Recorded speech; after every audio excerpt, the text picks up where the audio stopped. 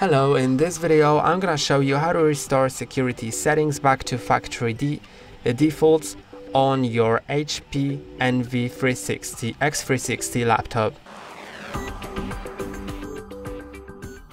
To do it, go to the security, then go to restore security settings, to factory settings, and now in order to complete it, you'll need to enter this code that is shown here, then click on enter, like that.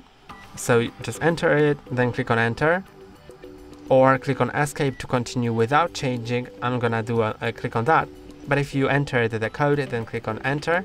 Then also after booting your laptop, it'll ask you for that again, and then the security settings will be back to factory defaults, but it may interfere with your operating system.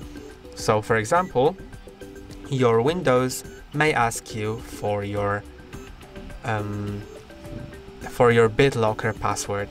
And that's all for today. Don't forget to like and subscribe. See you next time.